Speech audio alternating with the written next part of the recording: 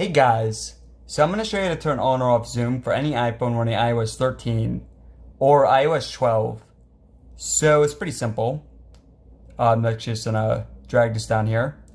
But all you do is you open up your settings. Now if you're on iOS 12, then you click on General and then Accessibility.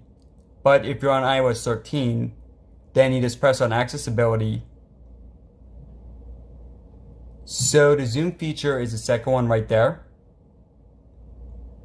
Now you guys see it is currently on, so if I want to turn it off, then just press right there. But I'm going to show you guys some tips for when it's on. Okay, so we have this little box here and you actually can expand it. I'll show you that in a second. But in terms of moving it, you just use one finger and you just can press on the edge. Now, once in here, you can use 3 fingers and go like that.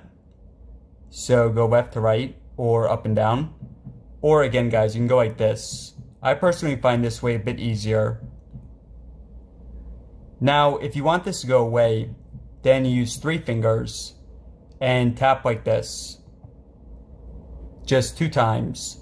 Now, if you want it to come back, all you do is use 3 fingers again and double tap anywhere on the screen.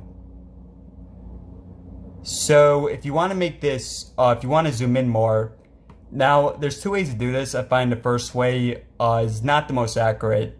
So one way is you double tap again using 3 fingers right on this area. Now for the second tap, you don't let go of it. So just like this. And then you pinch to zoom.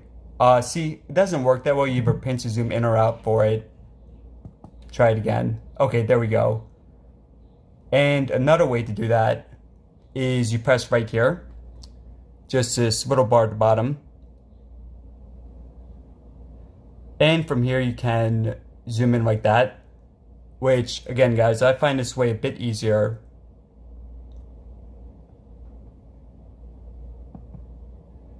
Now, in this menu, there's more options for zoom, but the most important one is this one right here, zoom region. So you guys see we're on on window zoom. So to make it full screen zoom, just go like that. And once again, you double tap with 3 fingers.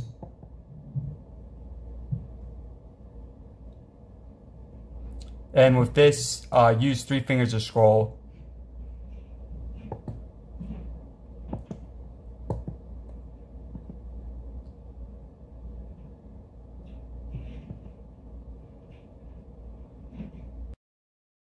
Alright guys, so thanks for watching, and let me know in the comments below if you have any questions.